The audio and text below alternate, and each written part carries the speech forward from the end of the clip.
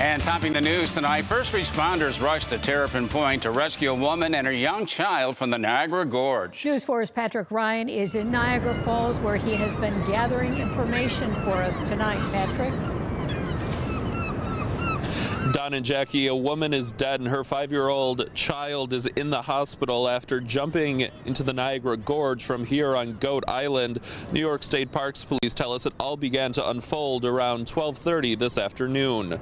The woman jumped in between Terrapin Point and the Cave of the Winds. We're told they fell about 90 feet.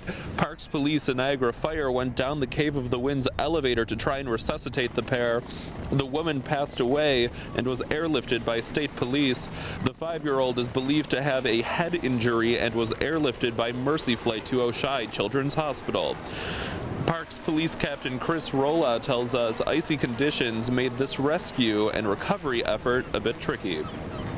Our rescuers, along with Niagara Falls Fire Department, was able to reach pretty quickly both of the victims. It is, although today's nice out, it's very icy down there, so it's real tough terrain that our guys and girls were able to get through and get to them and provide that life-saving care.